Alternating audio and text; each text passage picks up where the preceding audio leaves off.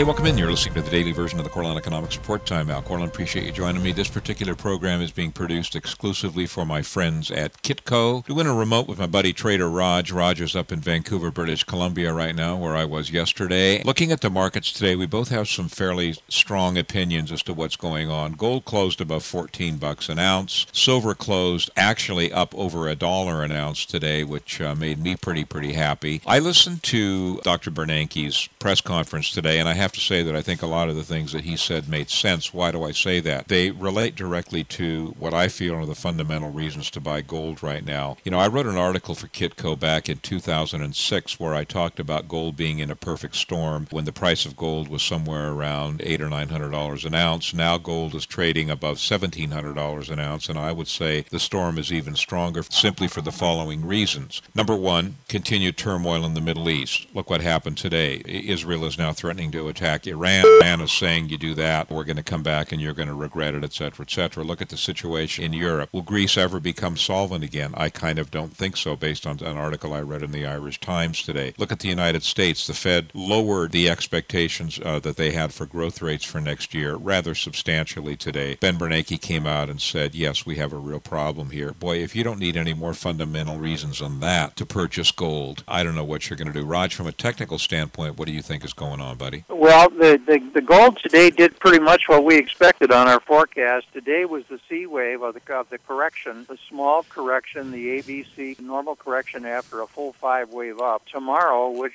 would be either a sideways undecided day on Thursday, and or it could be wave 1 of a new 5 wave cycle going higher. The trend is higher. We're looking at tomorrow being November 3rd. From November 3rd until roughly the 18th, we should be on the upside for gold and silver and other related shares. The reason for that is the timing of the cycle and also the sale of the December gold and silver options, which is going to hit on the 18th of November. They are December contracts, but they do expire on the 18th of November. Thereafter is a holiday. So I'm looking for some good buying in gold and silver physically and in the futures and in the beginnings of the shares moving higher over the next 5 to 10 trading days. Okay, there you have it.